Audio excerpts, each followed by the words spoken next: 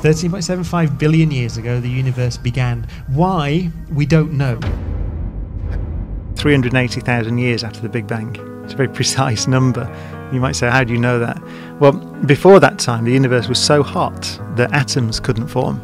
So you had a soup of electrically charged particles. It was just too hot for electrons to go into orbit around nuclei. So the universe was opaque to light. So you just couldn't. It was like almost like a big glowing star, if you like. Imagine if I told you that our universe has been around forever, even before the Big Bang. It might sound pretty wild, right? Well, hold on to your hats, because renowned physicist Brian Cox is on board with this mind-bending idea.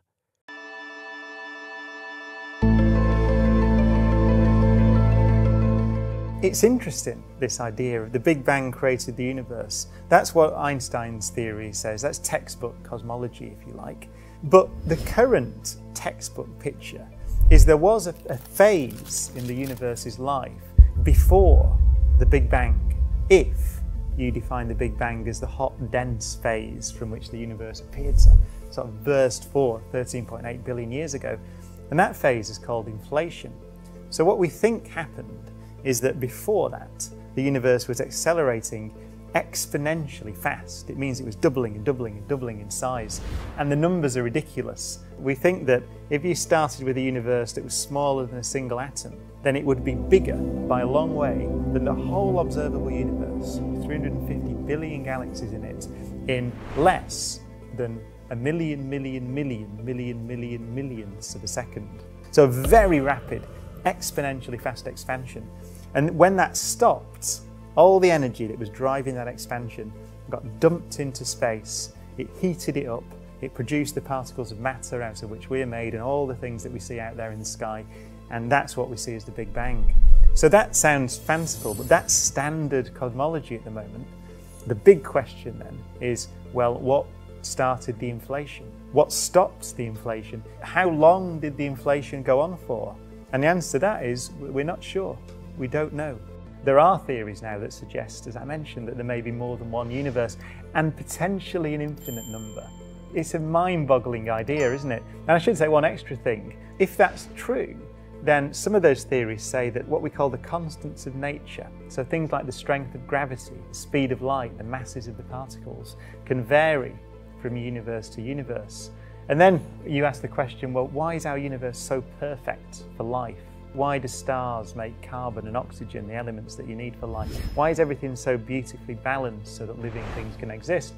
The answer in these cases is because, well, every universe exists. Every possible combination of the laws of nature exists in different universes. So the reason we have to see a universe that allows us to exist, obviously.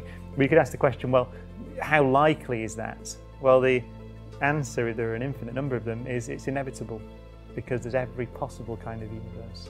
And I stress that this is very speculative stuff, but the first thing I said about inflation, the idea that there was this exponentially fast expansion before the Big Bang, if you want to use that language, that's not speculative, that's mainstream cosmology.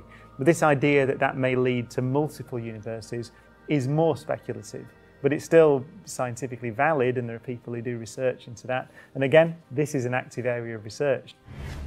It all stems from a theory put forward by none other than Sir Roger Penrose, who suggests that our universe is just one in a whole cosmic lineup.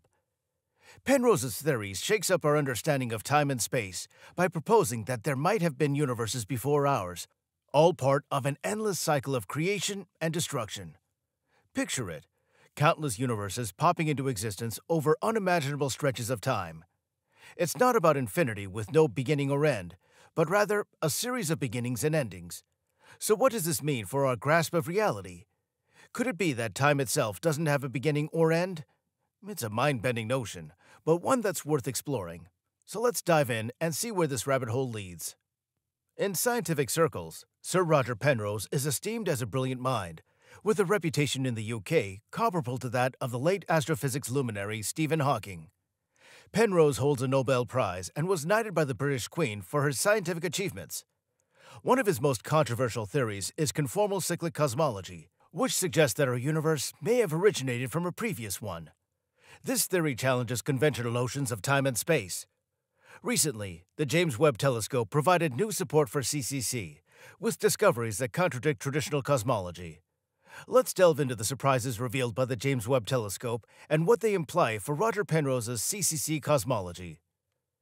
Alongside the 16 galaxies that existed so early in the universe that they must precede the Big Bang, 6 black holes also emerged, exhibiting similar characteristics. Just a few 100 million years post-Big Bang, these colossal entities already surpassed 1 billion solar masses. Then, a scientific revelation shattered existing explanations. The discovery challenges previous notions about the Big Bang's timeline. While not as ancient as other findings by James Webb, this galaxy, nearly identical to the Milky Way, raises questions about established theories. Although galactic resemblances are not uncommon, it took billions of years for our Milky Way to evolve into a fully formed spiral galaxy. This newfound galaxy existed approximately 2 billion years post-Big Bang. Assuming galaxies like this one require billions of years to develop, their age stretches beyond the Big Bang. This presents a unique advantage compared to James Webb's other discoveries. Because of its proximity, analyzing the light of this galaxy is somewhat easier compared to the even older galaxies spotted by Webb.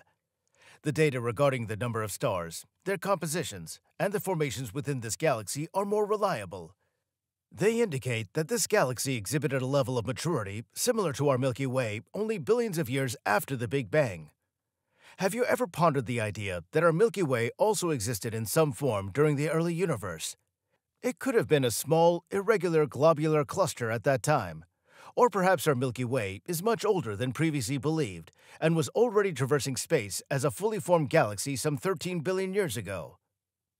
With an estimated stellar mass of approximately 3.9 billion solar masses, it's considerably larger than expected for galaxies of that age, although still relatively small compared to the Milky Way. However, the primary question regarding the evolution of galaxies in the early universe revolves less around mass and more around shape. The shapes of galaxies are believed to evolve through intricate merging and growth processes spanning billions of years. How does this recent discovery lend support to Roger Penrose's conformal cyclic cosmology? According to CCC, the universe didn't begin with a traditional Big Bang concept, but emerged from a previous universe, with all information about matter, stars, and galaxies already existing.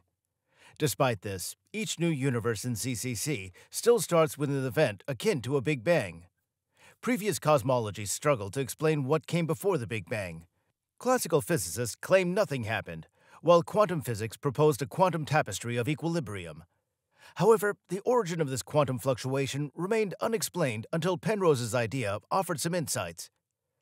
The CCC is highly complex, so here's a simplified overview. Picture a universe much like ours, where massive black holes consume all matter. Eventually, as the last star and grain of dust vanish into these behemoths, physical forces halt. This initiates a chain reaction akin to the universe's demise. For a brief period beyond our time frame, the universe reaches complete equilibrium, devoid of measurable forces or matter. Only the black holes may persist or evaporate in this transition from death to renewal. Eventually, a new universe emerges from what we might call a spark of life, or more scientifically, a law of cyclicity. This kickstarts the creation process anew. Penrose's theory suggests that the universe's properties at its end closely resemble those at the beginning of a new era. He developed the CCC concept while exploring the core aspects of general relativity and quantum mechanics. To this day, the two disciplines remain considered incompatible. Penrose sought both points of contact and contradictions between them. In his exploration, he observed the significance of singularities and the characteristics of the cosmic microwave background. He noted that the thermodynamic time direction of the universe, as dictated by the second law of thermodynamics, could hint at a large-scale structure. Penrose posited that the universe likely originated in a state of very low entropy, indicated by the smooth and ordered state of the cosmic microwave background. Central to the conformal cyclic cosmology are the Hawking points, tiny regions within the cosmic microwave background that could be remnants of black holes from previous universe cycles. According to this model, these primordial black holes would have existed in earlier universe epochs and subsequently evaporated through radiation, leaving behind observable traces in subsequent cycles of the universe. Another interpretation suggests that black holes managed to survive the transition from one universe to another. This perspective sheds light on why the discovery of ultramassive black holes near the Big Bang lends support to Penrose's theory. If information regarding stars, galaxies, and matter formation seamlessly transferred from an old universe to a new one, it's plausible that the evolution of matter and galaxies occurred at an accelerated pace. If the CCC theory holds true, it would establish a completely new starting point, prompting questions about the true nature of time and space. This notion aligns with the concept of the cyclicity of the universe, which serves as a coherent subset of eternal inflation and the multiverse theory. Naturally, this also prompts inquiries into the fundamental characteristics of time and space. The theory of eternal inflation traces its roots back to the contributions of physicists such as Alan Guth and Andre Linde. Inflation is a prequel to the conventional Big Bang picture. It provides a story that precedes the expansion of the universe, the formation of galaxies, etc., etc. So the way in which inflation explains the Bang is in terms of a very surprising feature of physics, I think very surprising to most of us, which is the fact that gravity can actually sometimes act repulsively. Now, those of us who learned about gravity in high school and learned Newton's law of gravity probably think this sounds crazy, because Newton's law of gravity is purely an attractive law of gravity. But that got changed with the advent of Einstein's theory of gravity, which is the theory called general relativity. According to general relativity, gravity normally acts attractively, but there are circumstances under which it can act repulsively.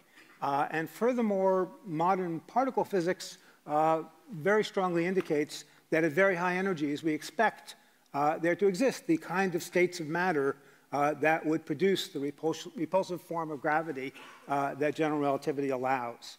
And inflation is basically the proposal that the bang of the Big Bang, the driving force behind the expansion, was this repulsive gravity as allowed by general relativity. Once you decide that this mechanism of propulsion is very likely the way our universe was born, you can ask what kind of a universe does it predict and does it agree with what we see. And in fact, it allows us to understand three very important properties of our universe. One is it allows us to understand the uniformity of our universe. As I think was already mentioned, this cosmic background radiation that has been now measured with incredible precision has fluctuations which are incredibly interesting, and we'll be talking about them tonight.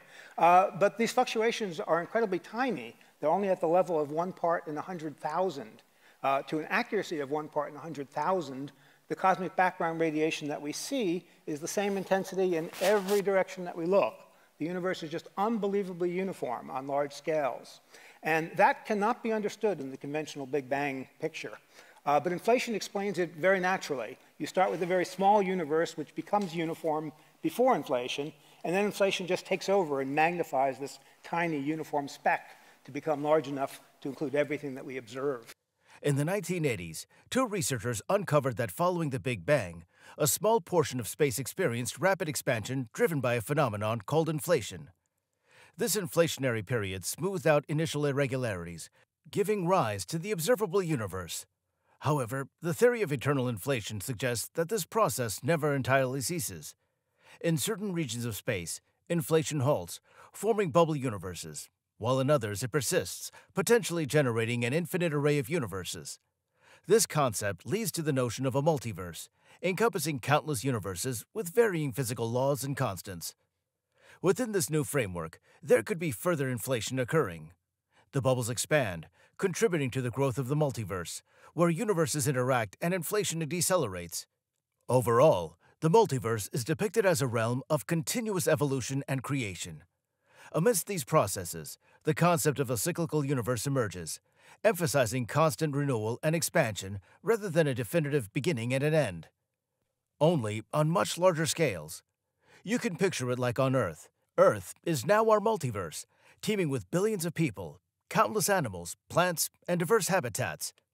Within this vast expanse, individuals, animals, and seasons come and go, yet new life is continually emerging, making this world a vibrant expression of existence and growth. The concept of eternal inflation and the multiverse fundamentally alters our understanding of time and space. In the theory of relativity, time and space are viewed as components of a four-dimensional continuum influenced by the presence of mass and energy. While we've derived many scientific principles from this framework, we may have overlooked crucial aspects, leading us to the limits of our current tools. Will we discover the elusive theory that Albert Einstein tirelessly pursued throughout his life? The singular equation that encompasses everything the universe comprises, its origins and its mechanisms. Despite Einstein's efforts, this ultimate equation remains elusive. Scientists continue to await the discovery of this mystical formula, often referred to as the unified field formula or simply the field formula. Maybe our mistake lies in focusing on a field too narrow to encapsulate something much broader. Just as we can't describe a tree by examining a single leaf, attempting to reconstruct the entirety of the tree from a leaf's genome in a laboratory might parallel current efforts in particle physics. Scientists aim to glean insights into the overarching mechanisms from the behavior of the tiniest particles. However, this endeavor is only partly successful, as the deeper we delve into the realm of subatomic particles, the more enigmatic our measurements become. Despite peering through telescopes across a vast expanse spanning over 90 billion light-years, like James Webb capturing light that has journeyed for more than 13 billion years, we must acknowledge that our observations may be akin to a single grain of sand on a vast beach. What role did black holes play in the universe's formation? And is it possible that they were the universe's inaugural entities? The scientist Neil deGrasse Tyson offers his own intriguing perspective on this matter. According to deGrasse Tyson, we are part of this universe. We are in this universe. But perhaps even more important than these two facts is that the universe is in us. We stand on the brink of uncovering answers to some of humanity's most fundamental questions. Where did the universe originate? Who or what brought it into existence? And do we exist as part of a grand design or merely as a product of chance? Neil deGrasse Tyson, a distinguished astrophysicist and popular science communicator, suggested that the James Webb Telescope has detected indications of black holes from a previous universe. If this assertion proves true, it could imply that our universe is just one in an endless series of cosmic rebirths. Should this hypothesis be confirmed, it would necessitate a re-evaluation of the entire history of cosmology. James Webb challenges our understanding of the universe. What distinguishes a galaxy as a universe breaker? These galaxies earned this title because they seemingly existed shortly after the Big Bang, suggesting an age older than the universe itself. Now, this notion defies logic, indicating a discrepancy somewhere. With the recent discoveries by the James Webb Space Telescope, science embarks on a new frontier. Approximately 20 of these galaxies have been officially confirmed, with their age and distance meticulously verified by independent scientific teams. For the remaining candidates, calculations are ongoing, with the possibility that some may not be galaxies but enormous black holes. One such confirmed black hole, with a mass potentially exceeding 1 billion solar masses, dates back to a mere 500 million years after the Big Bang. This poses a puzzling question. How could a black hole accumulate the mass of over 1 billion suns in such a relatively short time? Especially when previous calculations suggest that only the first stars were forming during this period. Something seems very awry here, leading researchers to seek new explanations for what the Webb telescope is revealing to us. The discrepancies likely stem from the formation of matter and the calculation of the universe's age. How did matter truly originate? Quantum physicists have unearthed that nothing truly exists, meaning there couldn't have been anything before the Big Bang. Instead, the state preceding the Big Bang manifested as an absolute balance of all forces. Quants emerged, neutralized one another, and then vanished back into eternity. Then, at some juncture, there was an explosion. A previously unidentified trigger at a minuscule point ensured that a quantum could no longer neutralize itself. This marked the end of absolute equilibrium and the physical zero point, leading to the creation of something. Scientists are convinced that this singular point contained all the information and the fundamental structure of everything observable in the universe today. The Big Bang occurred in a mere fraction of a second, unleashing an astonishingly hot environment filled with quarks and gluons. This primal form is termed quark-gluon plasma by scientists. As the universe expanded and cooled, it went through a series of phase transitions, leading to the formation of the first subatomic particles. Approximately a millionth of a second after the Big Bang, quarks condensed into protons and neutrons, marking the onset of the Hadron Era and the beginning of matter. Subsequently, during the Lepton Era, electrons were produced as the universe continued to cool. About 380,000 years after the Big Bang, during the recombination era, the universe cooled sufficiently for electrons and protons to form stable hydrogen atoms for the first time.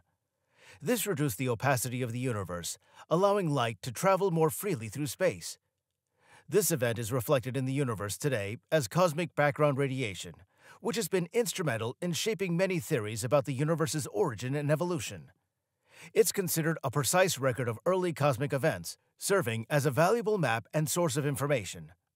Scientists have uncovered clues to the Big Bang and expansion in radiation, and now this radiation may also provide evidence of another universe.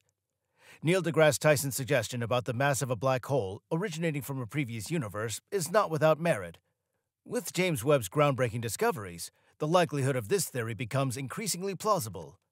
Let's delve into the origins of matter. After the initial clearing of space, matter's building blocks were evenly distributed. Gravity then began to collect these structures, causing them to condense until the first stars emerged.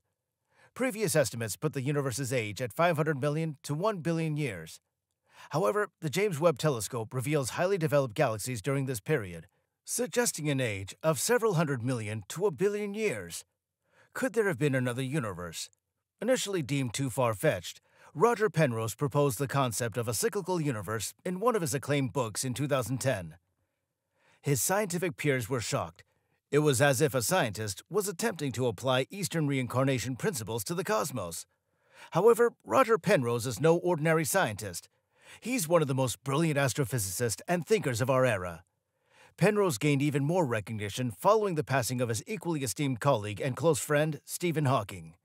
In his home country, Penrose is just as renowned and beloved as Hawking was, having received a Nobel Prize in 2020 and been knighted by the Queen long ago. These accolades stem from his remarkable contributions to physics and his dedication to making science accessible to all. Penrose authored numerous books and aimed at elucidating complex astrophysical concepts for the general public, participated in programs for children and young adults, and appeared on various BBC science shows. When Penrose asserts something, it carries weight. A few months after initially proposing his idea, he presented a well-supported scientific paper. Penrose demonstrated that within the cosmic microwave background radiation, which has remained nearly unchanged since ancient times, there are indications of black holes that may have existed prior to the Big Bang. So what does this imply? Conformal cyclic cosmology suggests that the universe undergoes an endless cycle of successive phases or eons, with each eon beginning with a Big Bang and concluding with a state akin to a new Big Bang. Penrose contends that the concept we refer to as the Big Bang isn't an entirely new beginning, but rather a transition from one eon to another. According to the theory, this transition allows for the transfer of information into a conformal manner, preserving the spatial structure while altering the scale of time and space. Penrose also points to Hawking points in the cosmic microwave background as evidence. These regions of elevated temperature may be remnants of black holes from previous eons. The theory suggests that black holes can transmit information in the form of radiation across eon transitions, highlighting the cyclical nature of the universe. Regarding the formation of matter, the CCC offers an explanation of how matter structure and distribution change over eons while retaining partial preservation. If the universe undergoes cycles of expansion and collapse, the conditions at the end of one eon could influence the initial conditions for matter formation in the next. This suggests that the distribution of matter's basic components and the formation of stars and galaxies in the early universe were more favorable than previously believed. The fundamental matrix for stars and galaxies may have already existed, allowing the new universe to reassemble them from old structures, significantly shortening the practical construction time. This could explain why ready-made galaxies are already present just a few hundred million years after the Big Bang. Penrose's theory gains momentum with the discovery of ancient galaxies in black holes, leaving skeptics surprised at the once impossible idea. The CCC might also elucidate the early existence of black holes, suggesting they migrate between eons without significant changes and potentially play a role in the formation of new Big Bangs, akin to midwives. Surprisingly, the Big Bang resembles the double-slit experiment in quantum physics, suggesting matter forms only when measured, implying an observer in the quantum world at the universe's birth. However, how this occurred with virtually nothing present remains a puzzling question. The observer could also be pure consciousness, something akin to nothingness because it remains unmeasured and undescribed, yet it exists. Both you and I possess consciousness, which shapes matter. It's conceivable that our universe also possesses consciousness, or perhaps there exists a conscious creator. Furthermore, it's plausible that the universe employs a simple mechanism to automate transitions from one universe to another. At the conclusion of a universe, one or more massive black holes may have absorbed all matter. While Penrose proposed that these black holes would then evaporate, what if they serve as the actual origins or witnesses of new universes?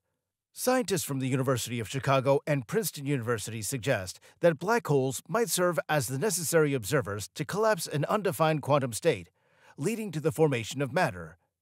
The unique conditions at the event horizons of black holes could have catalyzed the creation of new universes.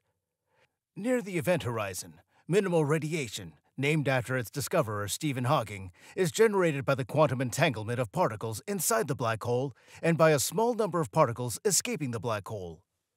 Here's the real twist. Since these few quanta, found at the periphery of a black hole, theoretically hold all the information of consumed matter, this radiation, combined with observational data, could trigger a measurement that gives rise to a new universe. This notion is especially intriguing, as it addresses the long-standing question of what becomes of all the matter and information swallowed by black holes. It's possible they're merely recycled through radiation, leading to the emergence of a new universe.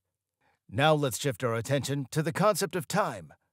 The concept of time has puzzled philosophers, scientists, and theologians for centuries. From ancient civilizations to modern-day scholars, the question of whether time has a beginning has been a subject of intense debate. However, recent advancements in cosmology, particularly the conformal cyclic cosmology proposed, present a fascinating perspective that challenges traditional notions of time and its origins. As you know, at the heart of the CCC is the idea of conformal geometry, a mathematical framework that describes the shape of space-time. According to Penrose, the universe goes through successive eons, each characterized by its own Big Bang and subsequent expansion. As the universe expands, matter and radiation gradually dissipate, leading to a state of maximum entropy known as the heat death of the universe. However, instead of culminating in a singular endpoint, CCC proposes that the universe undergoes a conformal rescaling, where space-time itself undergoes a transformation that erases the distinction between the past and the future. In this conformal rescaling, the distant future of one eon becomes the remote past of the next, creating a seamless transition between cosmic epochs. This process effectively eliminates the need for a singular beginning of time, as each eon is connected to its predecessors and successors in an endless cycle of cosmic renewal. From this perspective, time is not a linear progression from past to future, but rather a cyclical phenomenon that perpetually repeats itself. One of the key arguments supporting the idea of timeless origins in CCC is the absence of a space-time singularity at the inception of each eon. In the traditional Big Bang model, the universe emerges from a singularity, a point of infinite density and temperature where the laws of physics break down. However, CCC proposes that the universe begins in a state of low entropy, gradually evolving towards higher entropy over the course of each eon. This absence of a space-time singularity suggests that time may not have a definitive starting point, but instead emerges as a consequence of cosmic evolution. Essentially what happened before the Big Bang, right? You have to be careful with the language. So if you define the Big Bang really carefully as the time when the universe was very hot and very dense, and as I said, you can't argue with that because we can see it, because we can look out into the sky. Our best theory of how the universe got into that state is that there was a time before that, and it's called inflation. What existed before the Big Bang? This question has always been a challenge for scientists, but now it seems they've found the answer to it. But it has left scientists shocked as Brian Cox revealed that something terrifying existed before the Big Bang. So the idea is the universe was there, in a sense, cold and empty and expanding extremely fast. And that expansion slowed down and stopped. And the energy that was driving that expansion got dumped into space, heated it up, and made all the particles out of which we're made. And that's what we call the Big Bang. So, what existed before the Big Bang? Why has it left scientists terrified? Let's find out. And that theory has a kind of an extension called eternal inflation, which is that the inflation essentially goes on forever. And it just stops in little patches. So you imagine the fabric of the universe, space-time, stretch, stretch, stretch. And then it slows down and stops in little patches. And each one of those patches is basically a Big Bang and a universe, of which ours is one. So you end up with this sort of picture of an infinite fractal universe of basically an infinite number of Big Bangs. And that's called the inflationary multiverse. In the vast cosmos, the idea of absolute nothingness seems theoretical rather than real. Even if all energy were removed from the universe, it wouldn't be truly empty. Currently, the universe is full of matter, radiation, antimatter, neutrinos, dark matter, and dark energy. Even without energy, the universe still creates new forms of energy. This phenomenon confuses us. It seems the universe doesn't understand our concept of complete emptiness. If we removed all energy, leaving a void, one might expect the universe to reach absolute zero with no particles. Yes, that's not the case. Even in an empty universe, its expansion would still produce radiation. This extends far into the future or even back to the time before the hot Big Bang. The universe, it appears, never truly becomes void. Given all of this, is it plausible that the universe originated from nothing? We can be certain that something always persists. Even if particles, antiparticles, photons, and quanta are removed, empty space remains. If we move away from any mass or energy sources, clear the space of external electric, magnetic, and gravitational fields, and prevent photons or gravitational waves from entering, a kind of physical emptiness still exists in this space. Quantum fields endure, and the fundamental constants and laws of physics endure. There is an inherent, finite positive and non-zero value of zero-point energy in that space. This represents the closest approximation to nothing within our universe. While you might envision an even more nothing-like state, it lacks physical reality. No experiment can replicate such a condition. By adhering to scientific principles, we acknowledge that something always exists because true nothingness cannot coexist in our universe. Yet, the question of why remains unanswered by science. Presently, our universe appears far from empty. It's teeming with stars, gas, dust, galaxies, quasars, cosmic rays, and radiation from both starlight and the remnants of the Big Bang. With improved observational tools, we could potentially detect additional signals that we anticipate are present. This encompasses gravitational waves generated by any mass moving through a changing gravitational field, the mysterious signals from the constituents of dark matter, and a broader perspective on black holes, both active and dormant. Aside from those emitting the most radiation, everything we observe occurs in a universe that isn't static but is continuously changing. From a physical standpoint, it's intriguing to comprehend the evolution of our universe on a grand scale. The fabric of our universe, known as space-time, is expanding. This implies that if you position 2 points far apart in your space-time, the proper distance between those 2 points, the time it takes for light to traverse between them, and the wavelength of the light traveling from one point to the other all increase over time. The universe isn't just getting bigger, it's also getting colder as it expands. As light stretches to longer wavelengths, it moves towards lower energies and cooler temperatures. The universe was hotter in the past and will become even colder in the future. During this process, objects with mass or energy in the universe attract each other, forming clusters and creating a vast cosmic network.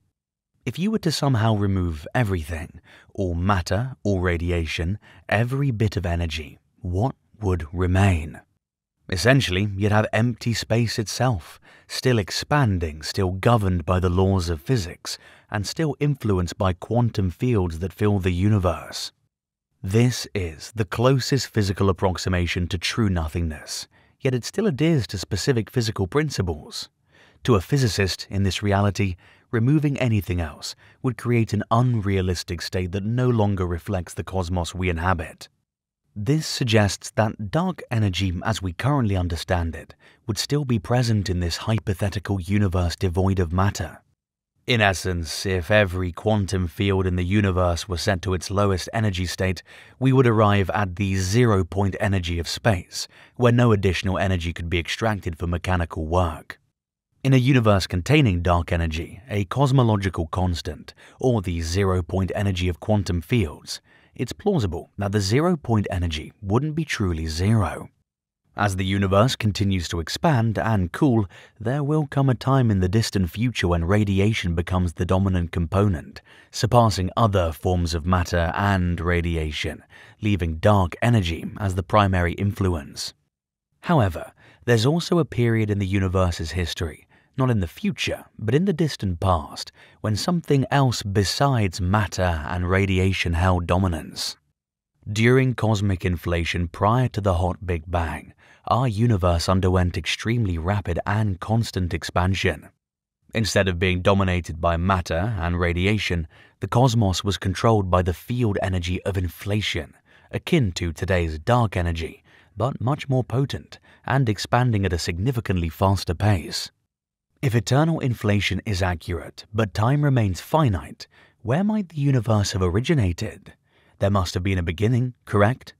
To address this question thoroughly, let's unravel three commonly conflated concepts and discuss each individually. The hot Big Bang in relation to our universe, the theory of cosmic or cosmological inflation and its role in preceding and preparing for the Big Bang, and the issue of an ultimate beginning or origin for our universe, and why both inflation and the original concept of the Big Bang might not offer a satisfactory solution to this question. In the early 20th century, a significant synthesis took place when four key pieces of information came together. A breakthrough by Alexander Friedmann in Einstein's general relativity, showing that a universe filled uniformly with any form of matter and energy cannot remain static but must either expand or contract. The rate of this expansion or contraction depends on the overall energy density of space. Henrietta Leavitt's observational work established a connection between the period of brightness and dimness of variable stars and their inherent brightness, known as the period luminosity relation. Observations by Vesto Slipher measuring the shift in light, either red-shifted or blue-shifted, from our solar system's perspective in spiral and elliptical nebulae, which were later identified as galaxies, indicated that these galaxies were moving away from us at incredibly high speeds. Edwin Hubble, alongside Milton Humason, identified similar types of variable stars to those identified by Henrietta Leavitt in spiral and elliptical nebulae. This enabled them to gauge the distances to these galaxies and confirm they were beyond our own. These findings, combined with other data, led to the concept of the universe expanding. If the universe expands, it suggests that over time, space itself stretches, causing the matter within it to become less dense. As space expands, radiation like light waves not only becomes less concentrated but also stretches, leading to the universe cooling. If we rewind the clock, the opposite would occur to matter and radiation in the universe. In earlier times, when the universe was younger, it was denser and hotter. If we rewind further, all matter and radiation would have been squeezed into a smaller space, increasing the density of the universe. The light, which stretched due to cosmic expansion when we reverse time, would have had a shorter wavelength, resulting in hotter temperatures.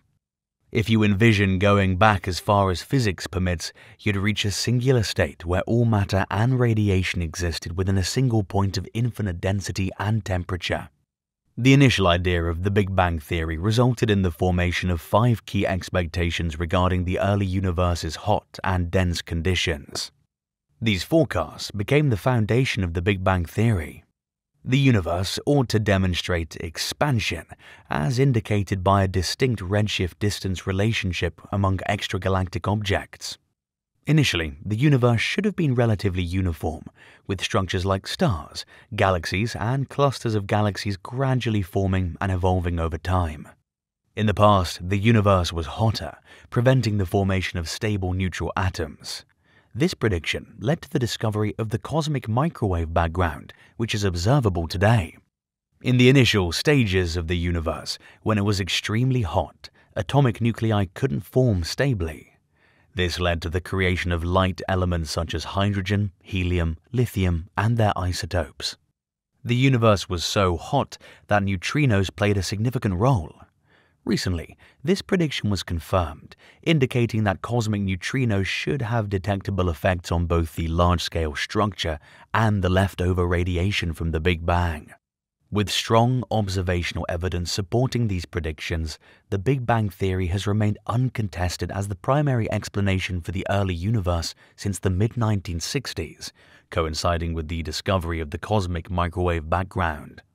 As evidence supporting the hot Big Bang theory grew in the 1960s and 1970s, certain challenges surfaced that the Big Bang alone couldn't resolve.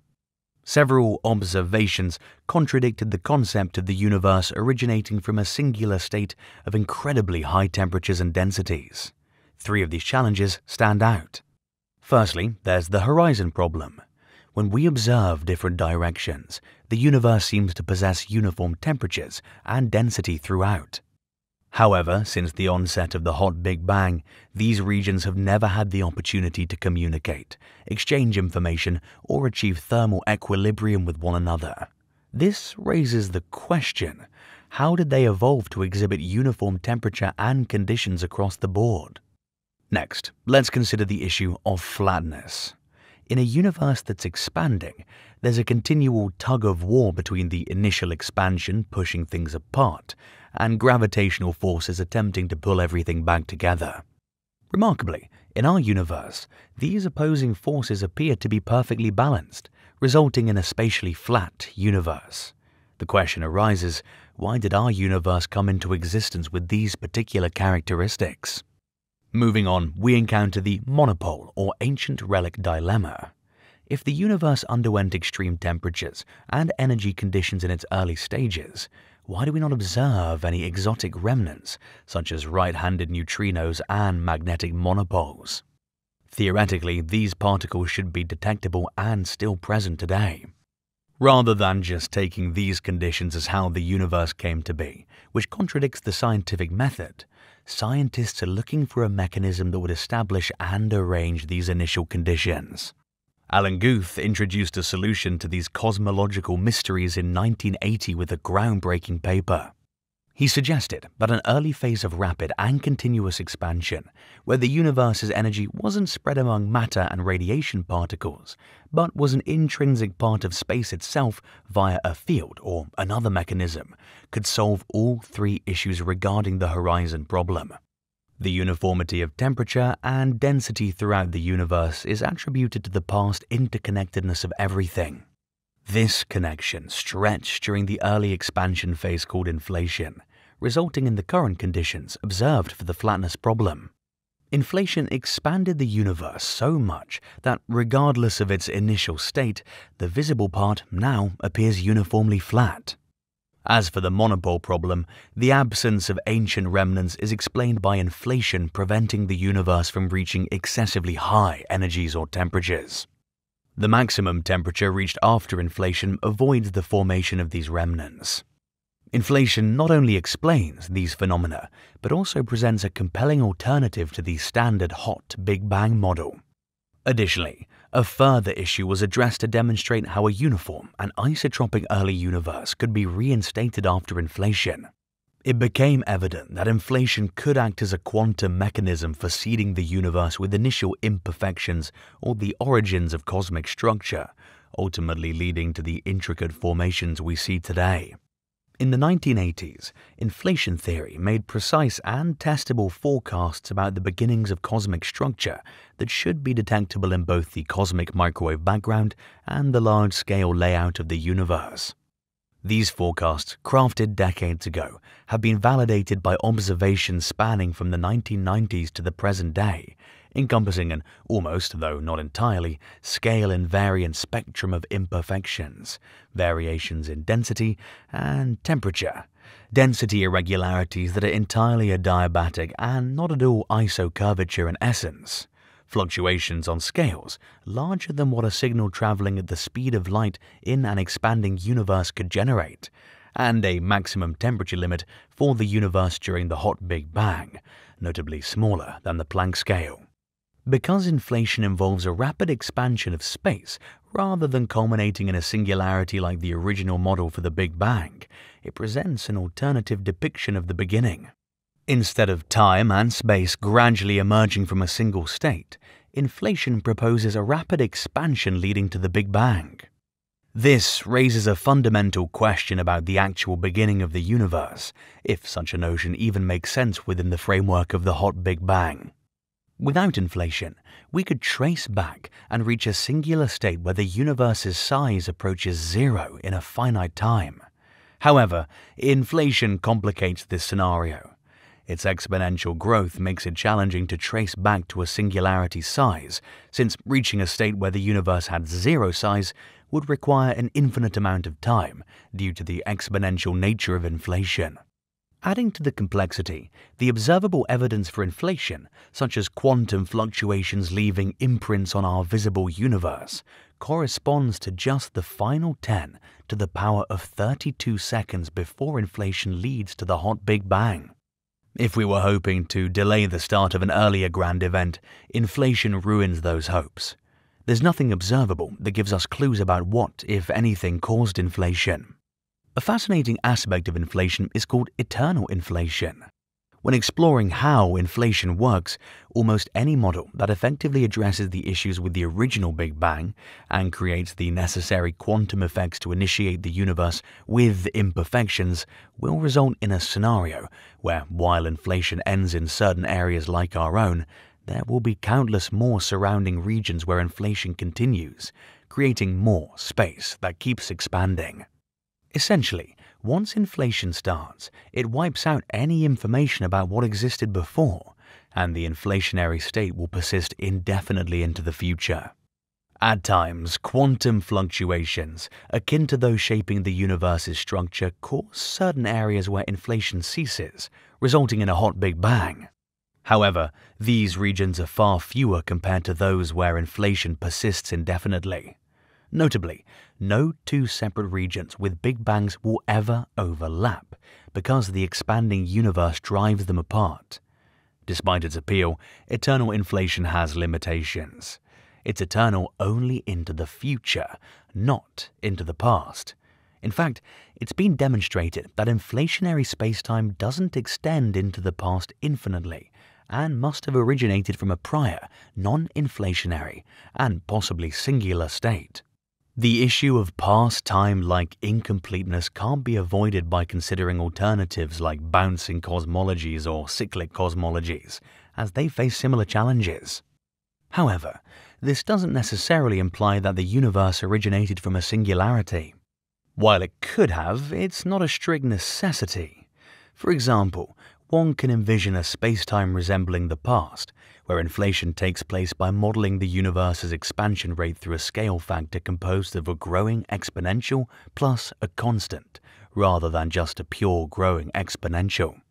In essence, the Hot Big Bang, while our most accurate model of the early universe, wasn't its absolute genesis. There's a limit on how far back we can extrapolate the temperature and density of our matter and radiation-filled universe. Prior to the Hot Big Bang, there existed a period of cosmic inflation which initiated and led to the Hot Big Bang. During inflation, space was saturated with energy, devoid of matter and radiation, and expanded exponentially. However, inflation couldn't have persisted indefinitely and must have emerged from some pre-existing non-inflationary state. Unfortunately, our knowledge of this earlier state is limited aside from knowing many things it couldn't have been. We don't live in a universe where matter drifts in empty space. We live in a universe filled with energy fields that interact to form everything we see. When considering the vastness of emptiness, the endless void, and mortality, it's striking how the idea of nothingness can provoke such fear. Did William Shatner, at 90, go on a space journey expecting to find the universe's mysteries, only to realize there was no mystery or grandeur? he encountered only death, witnessing a cold, dark, black void unlike any darkness on Earth. It was overwhelming and all-encompassing. Yet, in another paradox of nothingness, Shatner wasn't truly observing a void. Rather, he was looking at a vacuum where a lot was happening that he couldn't see. Quantum field theory is one of the most accurate theories in physics, known for predicting the outcomes of many experiments. According to this theory, the universe is not made of matter floating in empty space, but of energy fields that permeate space and interact, creating everything we observe, including ourselves. Some physicists describe these fields as fluid-like, similar to water in a pool, while others compare them to a room filled with varying levels of energy, like a field of distributed heat. These fields are constantly moving due to quantum fluctuations, brief changes in energy similar to ripples in a wave caused by external forces exciting the particles within the field. For example, an electromagnet can cause changes in an electromagnetic field. Even in their lower state, known as the vacuum state, fields remain active. Pairs of positive and negative particles continuously borrow energy from the vacuum, briefly appear, and then disappear, returning the energy. These temporary entities are called virtual particles. When the field is excited or at a higher energy level, it has ripples or waves that produce elementary particles that persist and interact with each other, forming the world we know. The type of particles created depends on the field. Different matter particles are associated with specific types of fermions, such as electrons, up quarks, down quarks, and neutrinos, which are fundamental components of all atoms.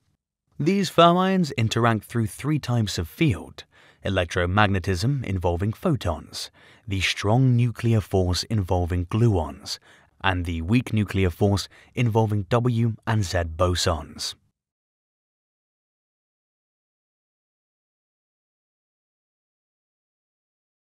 According to Cambridge theoretical physicist David Tong, without these force fields, matter particles would drift aimlessly in the universe without interactions or interesting behaviors.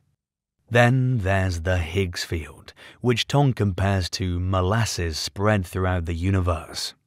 The Higgs field gives mass to other particles, stopping them from moving at the speed of light.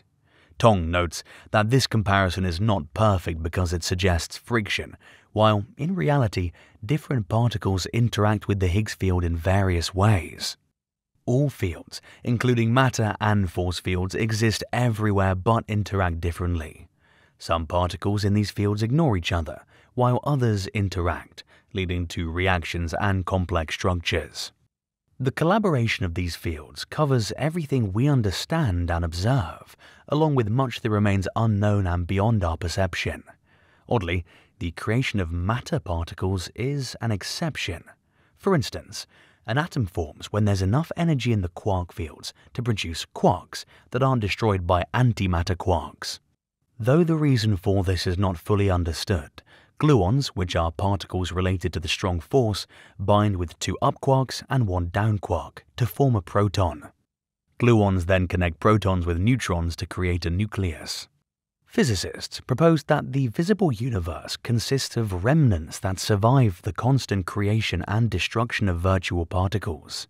However, the particles making up dark matter are a different issue. Although the universe is full of virtual particles, it doesn't completely negate the idea of nothingness. First, there's the nothingness before the Big Bang, which we don't yet understand. Additionally, this nothingness made up of vast fields of quantum energy seems to produce matter and force, leading to the creation of our world. Physicists are still unsure why some elemental particles persisted after the Big Bang. In his book, A Universe from Nothing, Lawrence Krauss, a theoretical physicist and cosmologist, argued that the evidence holds the answer. The inherently unstable nature of nothingness produces elementary particles. There's also the idea that the entire universe might be a large virtual particle. The vacuum genesis hypothesis proposes that the universe began as a large fluctuation in the nothingness that preceded it. Although this hasn't been proven, it's an intriguing concept. Ultimately, everything, you, me, the whole universe, amounts to a big bunch of nothingness. Even if you can picture an empty universe, this doesn't match reality. Adhering to the laws of physics is enough to dismiss the idea of a truly empty universe. As long as there is energy within it, even the zero-point energy of the quantum vacuum, there will always be some form of radiation that can't be eliminated. The universe has never been completely empty, and as long as dark energy exists, it never will be. The universe is the way it is, and while we try to understand it as much as we can, we should remain humble in the face of its vast unknowns. My only advice is to embrace the curiosity that drives us to explore, question, and uncover its mysteries.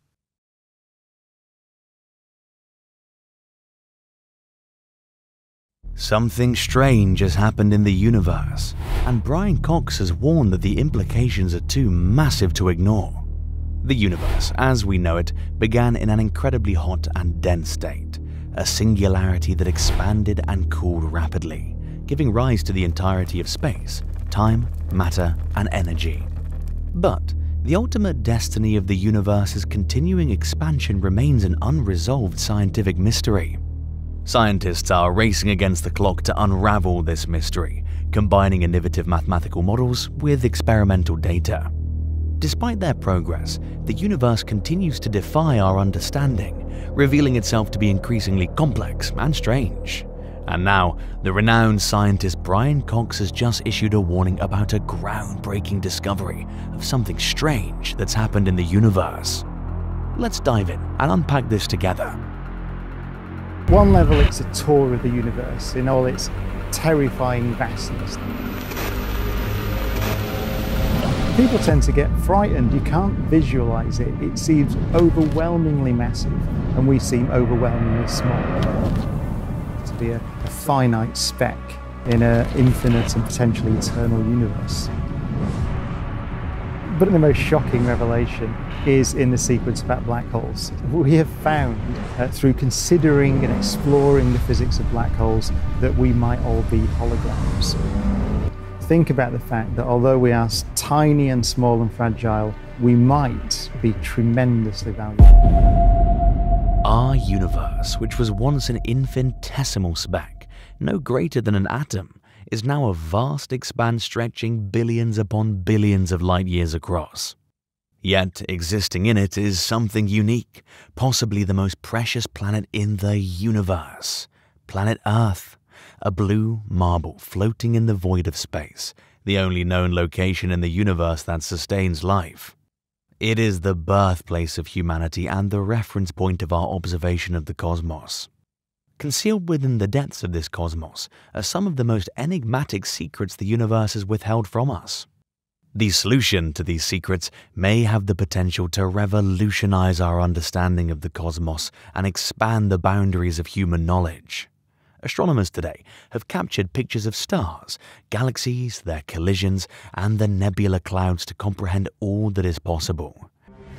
Then we didn't know of any planets beyond our solar system because we hadn't detected them. So even if we thought, well, we can't be special, we didn't know. And then in the early 1990s, we started being able to detect planets. And now we've detected well over 3,000. We've got missions up there like the Kepler telescope that are just trying to detect planets. So thousands of them. So now the statement is that pretty much every star in the sky will have planets around it, which is remarkable. If you go out, it's a clear night, you go out and look at stars, you can imagine that there will be solar systems around every one. So that allows us to start thinking how many potentially Earth-like planets might there be in the Milky Way galaxy? And the answer is about 20 billion. What you mean there is a rocky planet, the right distance from its star, possibly, if everything's right, to have liquid water on the surface and so on. In a nice distance from the star, perhaps 1 in 10 stars. We talk about a thing called the habitable zone. Now, in the solar system, there are 3 planets in the habitable zone. There's Venus, Mars, and Earth. Venus is close to the sun, Mars further away. All of those planets, though, we think had water on the surface. So they all could have been habitable in that sense. And still, we're looking for life on Mars to this day. The Hubble Space Telescope, with over 1 million images captured, has been a pioneer in our exploration of the cosmos. The Kepler Space Observatory has discovered over 4,000 exoplanets, some of which are believed to be similar to Earth and capable of sustaining life. But as scientists delve deeper into the mysteries of the universe, they're beginning to realize that the truth is far more complex and stranger than they ever imagined. Now, renowned scientist and science educator Brian Cox have recently made a startling revelation of something strange that's happened beyond the edge of the observable universe. But before we dive into this fascinating revelation, let's provide some important context. Everybody knows that gazing at distant celestial bodies is essentially looking back in time. When you look up at the night sky, you're not actually seeing that star as it exists right now. Rather, you're witnessing the light it emitted many years ago. For all we know, the star could have gone supernova over a century ago, and it may be centuries more before we learn of its demise. The frequent news reports of newly discovered distant stars billions of light years away have contributed to a common misconception: the belief that many of the stars in the night sky may have already perished, unbeknownst to us. The notion is sometimes even propagated in educational settings, but it's not the most likely state of affairs. While it's technically possible, it's exceedingly improbable.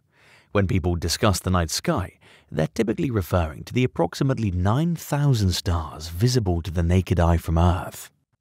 Although we're observing those stars as they existed in the past, the time-lapse is relatively short on a cosmic scale.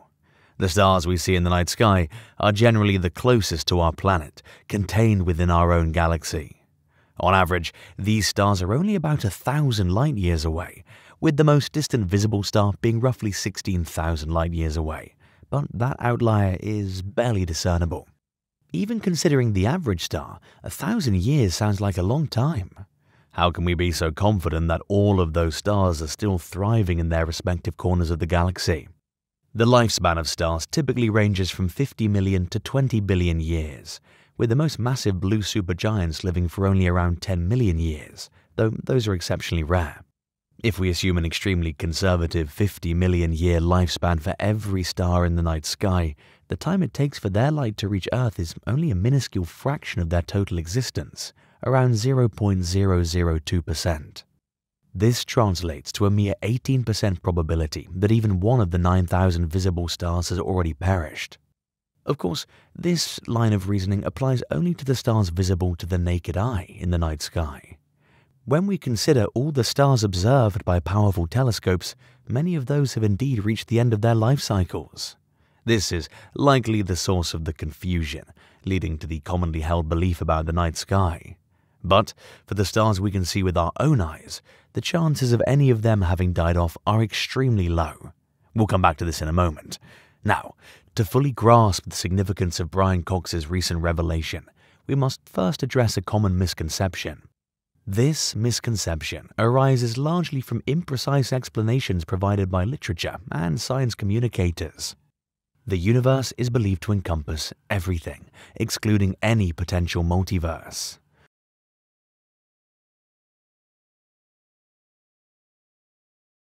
Thus, the assumption whenever one discusses the universe is that it refers to the entirety of the cosmic domain. However, there are actually different ways we can define the universe. These include the observable universe, the causal universe, and the entire universe. Most information learned about the universe pertains to the observable universe, though a distinction is rarely articulated. The observable universe, as the name suggests, is the part of the universe that we can directly observe. This extends 46.1 billion light-years from Earth in all directions, but the term is somewhat misleading. Consider the example of Galaxy Glass Z12, the farthest galaxy currently observed, located approximately 33 billion light-years away from Earth. Yet, due to the accelerating expansion of the universe, light emitted from that galaxy today will never reach our planet. We can only observe the light it emitted 13.6 billion years ago, which has finally reached us. Thus, it's considered part of the observable universe, even though its current location lies beyond our view. Beyond the observable universe is the causal universe, the region of space-time that could theoretically have a causal relationship with us on Earth, as photons from that distance could potentially reach our planet. This can be thought of as the upper bound of the observable universe.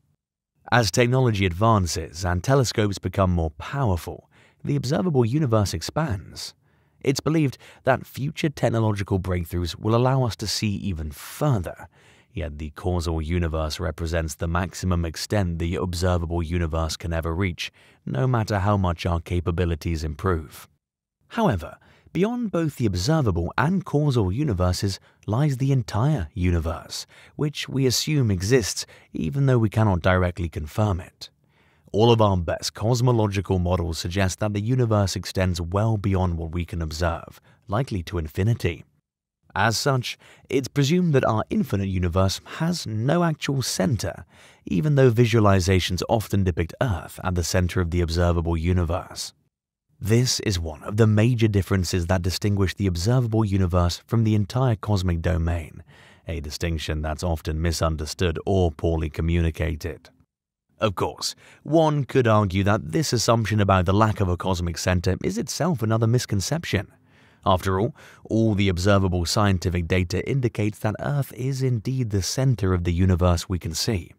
This view is based on the fact that we can observe the same distance in all directions, and the sphere around Earth comprises the observable universe. The shift from geocentric to heliocentric models of the solar system led scientists to adopt the default stance that Earth is an average, unremarkable planet. This perspective remains the default for scientists, and for good reason. However, there's no actual evidence that this assumption is true. It's simply an inference based on sound logic and extrapolation. Similarly, the assumption that the entire universe is either infinite or a massive closed shape, with Earth not located in any special position within it, is also based on logical reasoning rather than direct observation. While these assumptions are likely accurate, the currently available physical evidence does not conclusively rule out the possibility that Earth is, in fact, the true center of the universe. Our knowledge of the cosmos has expanded substantially over the previous century. However, every answer uncovered appears to spawn countless novel questions that we have no idea how to address. Brian Cox explains that we have a tool called the Sloan Digital Sky Survey, which maps the positions of galaxies across the sky. This allows us to determine how much of the sky has been surveyed and how many galaxies have been counted. By extrapolating this data across the wider universe, we can get a picture of a vast and possibly infinite universe. Cox notes that while we know the universe is much larger than the portion we can directly observe, whether it is truly infinite is another question. We can measure the age of the universe by tracing the expansion of galaxies back in time, and this indicates the universe began around 13.8 billion years ago. However, Cox clarifies that what we really know is that the universe was in a very hot and dense state at the time, rather than the universe having an absolute beginning. There are even theories that the universe may have existed in some form before that, suggesting the possibility of an eternal universe. Some people find the idea of an eternal universe more unsettling than the notion of a universe with a defined beginning. The universe is vast, but it's only with recent advancements that we can comprehend how unimaginably immense the universe, or even multiple universes, may actually be.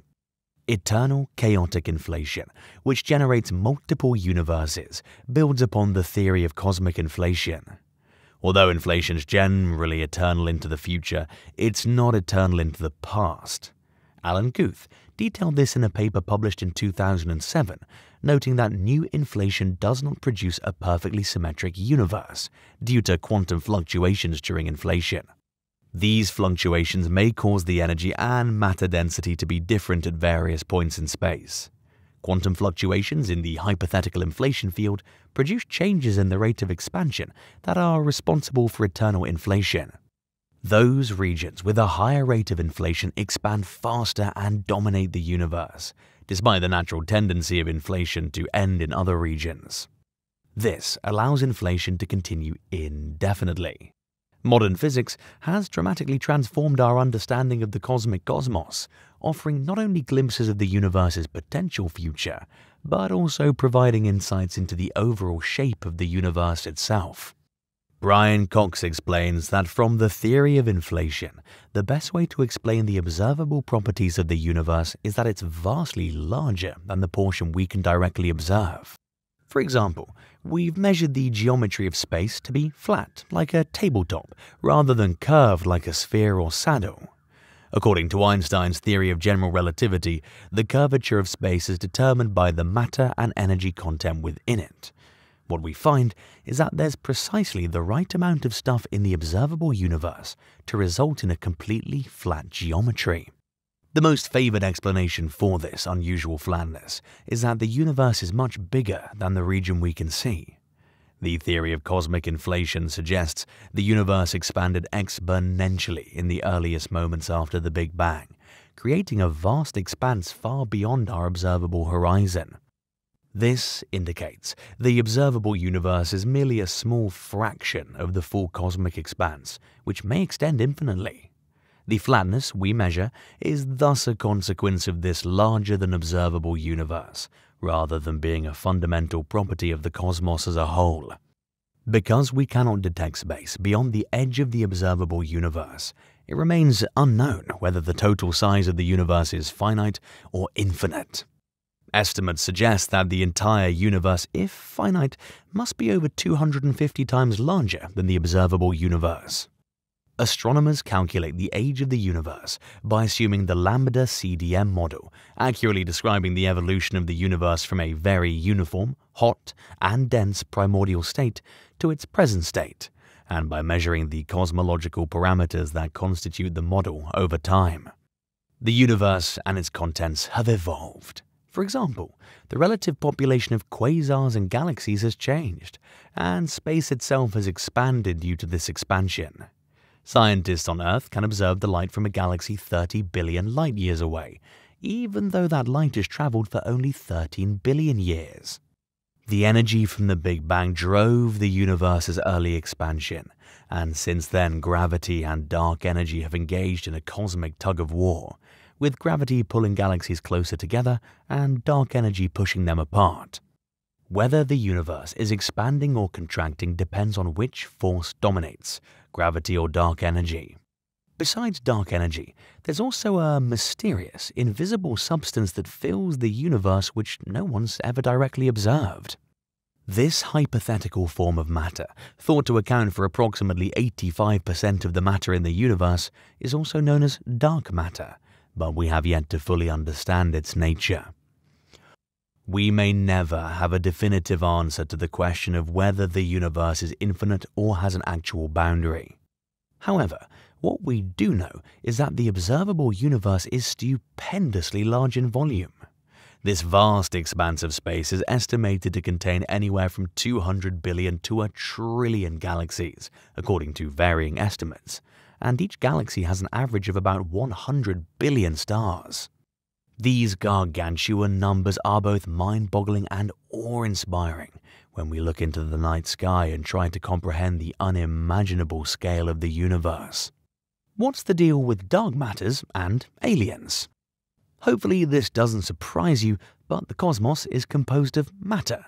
The 3 subatomic particles most individuals learn about are negatively charged electrons, positively charged protons, and neutral neutrons. However, those are only the subatomic particles of matter. There are also antimatter particles, positrons, antiprotons, and antineutrons. These 3 particles are identical to their matter counterparts, except they have the opposite charge. Additionally, there are some other characteristics that are reversed as well, but the charge is a significant one. When matter and antimatter come into contact with one another, they're instantly destroyed and transformed into energy. Given the volatile nature of matter and antimatter, they obviously cannot coexist, so it makes sense that the universe would be made up entirely of matter, right? Well, actually, it doesn't make any sense that the universe exists at all. According to the Big Bang Theory, an equal amount of both matter and antimatter would have been created, and as these particles came into contact with one another, they would have been destroyed and turned into energy, meaning no stars, no planets, no nothing. Now, obviously, that didn't happen, and here we all are. But the question is, why? Why wasn't all matter and antimatter destroyed, and why did matter prevail? Well, according to the Standard Model, the prevailing theory in particle physics, there's no reason anything should exist, which means our understanding of physics is just nowhere near complete. Until the 1960s, it was believed that matter and antimatter were symmetrical in every way, with a negative charge in the matter being a positive charge in the antimatter equivalent. But the absolute values of all things pertaining to these particles were always thought to be identical. However, in 1964, researchers discovered a tiny discrepancy in the way that K ions and anti-K ions decayed, and some other discrepancies have been found as well. But we cannot emphasize enough just how minute these variations are. Nothing's been discovered in these discrepancies that would violate the Standard Model, and certainly not to the extent it would provide an explanation for why the universe is comprised solely of matter. There are some proposed modifications to the Standard Model that hope to fill in some of the gaps in our understanding, like the most prominent proposal, supersymmetry. With any luck, the new and improved Large Hadron Collider can help fill some of the holes in our knowledge of certain atomic particles. According to scientific folklore, Enrico Fermi, the creator of the first nuclear reactor, was discussing UFO reports with his fellow physicists while strolling to lunch. They were all unsurprisingly cynical, believing that none of the reports of UFOs were genuine. However, Fermi suddenly exclaimed, "Where is everybody?" which the others immediately understood to mean extraterrestrial beings. The flip side of this is there are loads of planets out there, and there's been loads of time. This has got a name, actually. It's called the Fermi Paradox, after someone called Enrico Fermi, a great Italian physicist, who asked this very simple question, which is, where are they? Because given the number of planets, given the number of stars, and given the amount of time in this galaxy for complex life to emerge, it seems as if at least a few civilizations should have become a spacefaring civilization. So part of the evidence, part of the great conundrum here, is that, so on the one side, yes, we've got the history of life on Earth, which says that we took a long time to emerge. And so it looked quite like an unlikely process. On the other side, you've got all this real estate. And you have this, if you think about where we could go, what could we become as a civilization? So already, we are becoming a spacefaring civilization now very quickly.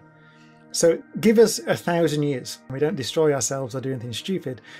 I'm sure we're going to be on Mars, we're going to be on the moon, we're going to be thinking, perhaps taking our first steps out to the stars. Give us 1,000,000 years, 1 million from now. If we survive, we should become a spacefaring civilization. Now, 1 million years, the galaxy has been around for the age of the universe, 12, 13 billion years. So it only takes a few civilizations to have evolved a bit ahead of us. 1 million years. Well, let's say 1 billion years. 1 billion years, it's still nothing. You get some civilizations that evolved 1 billion years before us. Why can't we see them? So then people start saying, well, maybe there's a finite life that all civilizations have. Maybe they destroy themselves. Maybe they don't become spacefaring civilization. The paradox stems from the lack of evidence of any extraterrestrial existence, in contrast to the high estimates for the probability that existence should thrive on other celestial bodies. To try and find a more concrete solution to this enigma, astronomer and astrophysicist Frank Drake proposed the Drake equation in 1961, aiming to quantify the number of alien civilizations that should thrive.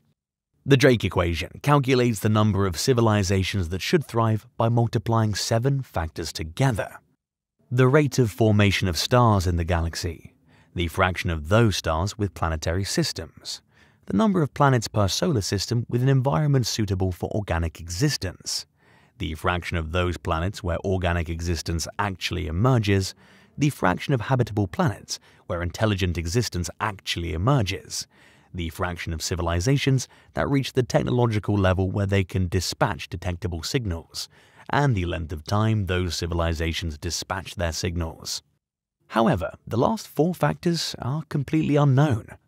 While we've discovered many planets suitable for organic existence, we have yet to find any actual organic existence. As such, all we can do is speculate about those last 4 factors. Optimists have used the Drake equation to assert that there should be anywhere from 1,000 to 1 million civilizations in the Milky Way galaxy alone, while pessimists have used it to claim that the number of civilizations per galaxy should be less than 1. The mediocrity principle suggests that if an item is chosen at random from a set of objects, the random item is most likely going to be an average example. In this case, the set of objects in celestial bodies that are suitable for existence, and the item randomly chosen is Earth.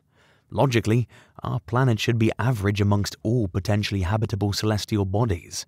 So why have we detected no signs of existence anywhere in the universe? There are several hypothetical explanations for Fermi's paradox.